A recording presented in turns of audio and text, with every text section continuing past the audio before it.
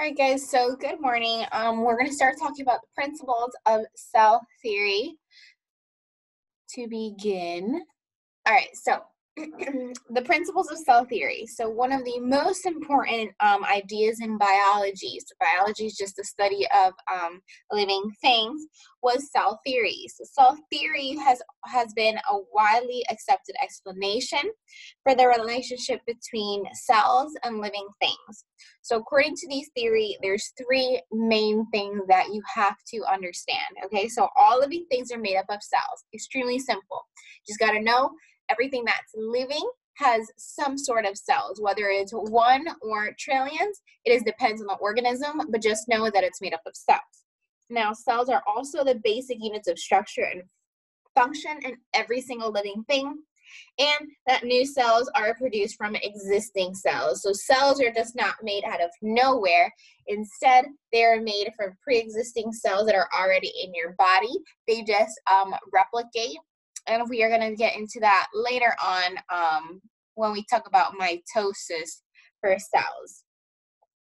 So even though most living things differ greatly because from one another, they're made up of more cells. Cells are the basic units of life. Most cells are extremely small, but many can be surprisingly large. So the cell theory holds true for all living things, no matter how big or small they are. Organisms can be made up of one cell or many cells, like I just said. We can study how one-celled organisms remove waste to sustain life. Then we can use this information to understand how multicellular organisms carry out the same task. And because all of these cells are produced from existing cells, scientists can study cells to learn about growth and reproduction. So we focus on these one-celled organisms like the one we have right here, because from this is where we can take all the information we know and carry that over to multicellular organisms, because now we understand these small little organisms, what they're capable of, what the organelles can do. Organelles include the vacuole, the mitochondria, the ER, the rough endoplasmic reticulum, things like that. So these organelles in these one-celled organisms are going to be able to tell us how these multicellular organisms work and how their cells are being able to reproduce. All right, so microscopes. Microscopes have been very, very important in the scientific community, in addition to medicine in general for doctors and things like that, because they are able to magnify small images and focus on a very particular aspect of it. So the cell theory could not have been developed without microscopes. The microscopes we use today have the same function as those that were used 200 or more years ago to view tiny specimens. The advanced technology in the modern microscope, though, provides far greater detail for how much closer of observation we can view now.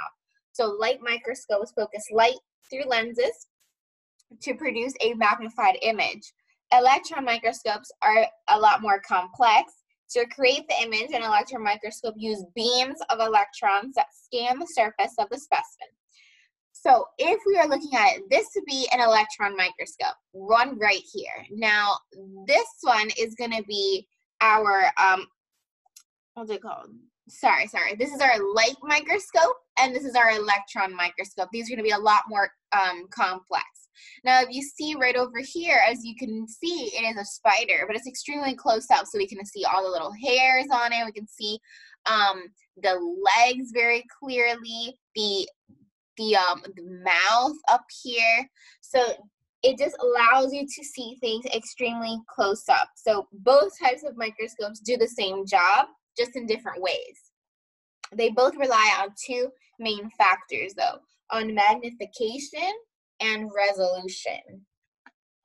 So magnification is just the way a compound microscope is set up. So this setup includes two lenses at once. So one of them is going to be called the objective, which is located on the revolving nose piece. A compound microscope usually has more than one objective lens. Each objective lens has a different magnifying power. By turning the nose piece, you select the lens with the magnifying power you need. A glass rectangle called a slide holds a thin sample to be viewed. A light shines up and passes through the slide and the sample. The light then passes through the lens in the nose piece and the eyepiece lens. Each lens magnifies the sample. Finally, the light reaches your eye and you get to see the sample in detail. So for example, when you put this little slide right here, okay, that is where you're going to put your specimen. So whatever you want to see, you're going to put it on this glass slide. Most of the time you have a lens cover. So you put usually like your specimen, a drop of filtered water, you put the cover on it, and then you put it under your microscope. Now, you have these revolving lenses. So each lens has a different magnification. So you can go to 100 times bigger, 200, 300, 500. It kind of just depends on the type of microscope it is. It depends on how fancy it is. And it has this mirror back up here that is going to be reflecting this beam of light that is going to go through. Up here, it's going to go through the specimen itself, and then it's going to go all the way up into your eye. You're going to be putting your eye right up here. All right, so resolution. So a microscope image is useful when it helps you see the detail of the objects clearly. So the higher the resolution of an image, the better you can distinguish two separate structures that are close together. For example, better resolution shows more detail. In general, for light microscopes, resolution improves as magnification increases. So electron microscopes provide images with great resolution, and higher magnification makes it relatively easy to study these tiny objects. So if you're looking at, this is a fly, this is the same fly, it's just it is magnified a little bit more in depth, so you can see all of these tiny little eyes. Okay, so just make sure you understand that you can distinguish very different structures that are close together. So I can tell that this is the eye, right? I can tell that this is part of face. I can tell that this is somewhere where they eat. And then right over here, I can definitely tell the individual parts of this eye. So I want you to think about a couple of things though. So think about what are the three main ideas of the cell theory. Make sure you understand why the cell theory was so important and how it related to the invention of the microscope. Okay, why did people want to study this? So now we're going to move on to our next standard. This standard is going to be recognizing and exploring how these cells and organisms undergo these similar processes to maintain homeostasis, including extracting energy from food, getting rid of waste, and reproducing. So we are now going to be on, if you have your textbook, we're going to be moving on to lesson 3, topic 8, which is on page 370 to 376. If you do not have it, it is okay. I will always post enough information on here for you to be able to do your work. All right, so think about an evening, you're walking near your home, you spy something moving around on the ground. So first off, you think if it's a black or white cat. As you move close to her, you to get a better look, the animal fluffs up and raises its tail. It's a skunk. So you hurried up around and go to the other direction. You know that if you get sprayed by a skunk, though, people are going to be able to smell and stink from far away. Odor molecules are going to be traveling through the air and inhaled where everyone's around you. So cells are going to be relying on the movement of the surrounding gases, liquids, and particles to supply them with nutrients and materials.